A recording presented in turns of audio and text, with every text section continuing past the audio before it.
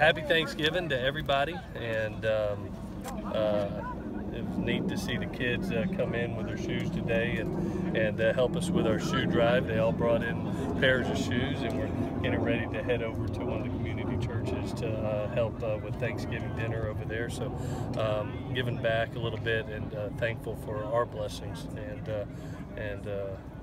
happy Thanksgiving to everybody out there.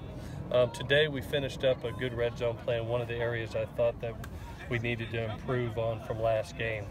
You know, we had been really good prior to UCLA about our red zone efficiency, and I thought last game, especially in the second half, there were a couple drives that led to field goals rather than finishing them off. So finalized that plan today, as well as our coverage plan and return plan and special teams. Primarily coming into this game pretty healthy, getting some guys back like Josh Fatu will be back, Lockett will be back as you saw today, and really entering the game fairly healthy. So cross our fingers, we stay healthy, and look forward to a great rivalry game versus Notre Dame. With that, I'll answer any questions that you got. Is Chuma banged up? No, he just bumps and bruises, but nothing major. Is that rehab or something else? No, it bumps and bruises. An important question for you. Yes. What is your ideal Thanksgiving meal? Oh my goodness. I'm a big turkey stuffing guy. That's for sure. There'll be about 3 piles of stuffing for sure. I'll have, and I do like the turkey. And we have a tradition on Thursdays.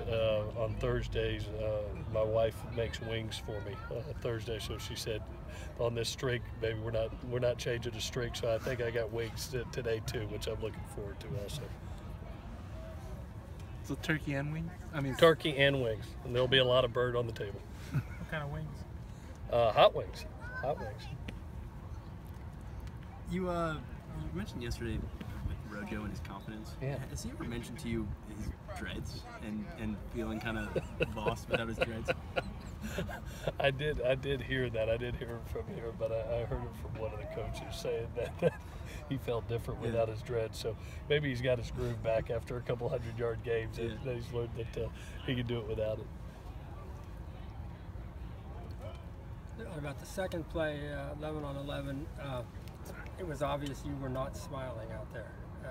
You called them. What was? It was early, and it was actually the first period, and I wanted to set the tone. Usually, when you get on a holiday and guys are a little bit giddy, you know, I wanted to address it right off the bat that there wouldn't that for the a little bit over an hour that we're out here, that there would be extreme focus on our job, and was not going to let it go on for too long. So I let it go for about 3 plays into the first period of practice, and basically called them all up and said, understand that we've got a good hour's worth of work here, that we've got to prepare red zone wise, finish up special teams, and prepare for Notre Dame prior to eating that turkey. So I just wanted to make sure the tone was set for the day.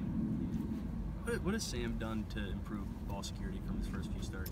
I think one of the things that you see, he's not taking the heavy hits. You know, you don't see him running high. He's getting what's there and getting down or getting out of bounds, or his pad level when he is getting hit is there, plus 2 arms at contact. You know, the ball is getting wrapped up rather than staying in his hands. So I think he's done a good job there. The next part of that is obviously, you know, we've had a couple decision-making things, you know, in the passing game that are going to be important as we go down the stretch here. Just creating, but creating safely.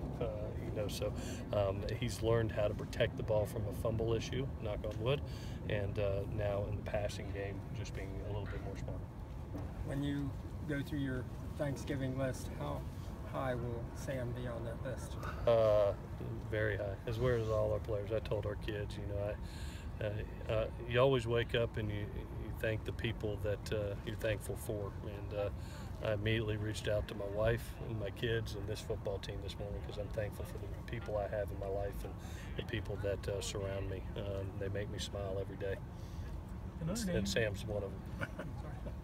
The Notre Dame game will end like 3:34. Will you guys then watch like Colorado Utah together, or will you do anything for Yeah, you know, we've got a busy weekend. It is a rivalry week. We also have a recruiting weekend also, you know, so and we've got that game coming on. So we'll be doing multiple jobs, and once we get done with the game, and I would bet that there'll be some eyes on that 4:30 ball game. Text Kyle Whittingham and say good luck. No question. I hope practice is going really well for him right now. All righty, guys. All right, have a great thing.